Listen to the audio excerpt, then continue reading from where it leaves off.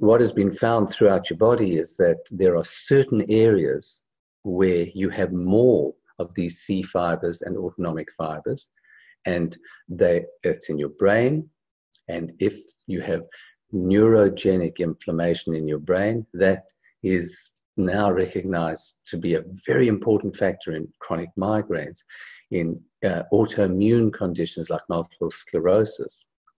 If it occurs in your lungs, which is very high, then it looks like it's the basis of asthma and bronchitis and chronic airways disease. So these are massive, massive, massive diseases, can occur in your gut, be the basis of ulcerative colitis and Crohn's disease, inflammatory bowel disease, in your bladder, something called interstitial cystitis, which is a horrible condition where there's inflammation and nobody understood why. Why is there inflammation?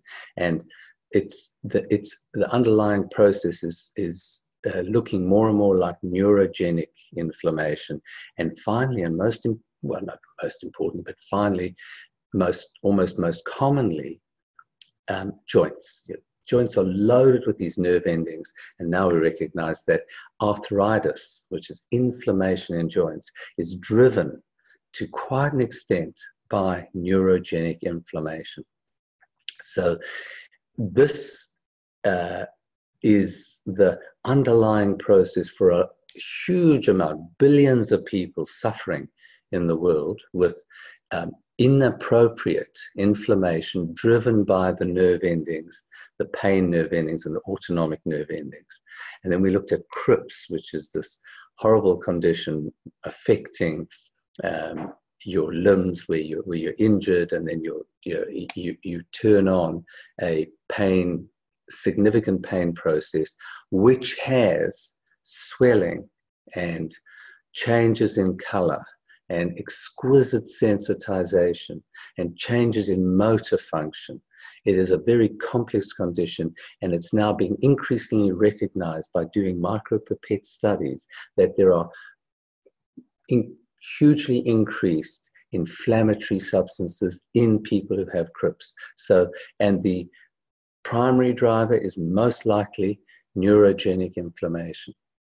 So this was where we got to, and then we talked about treatment, which was the treatments that interfere with this process, which slow down or turn off the nerve endings pouring inflammatory mediators into your body.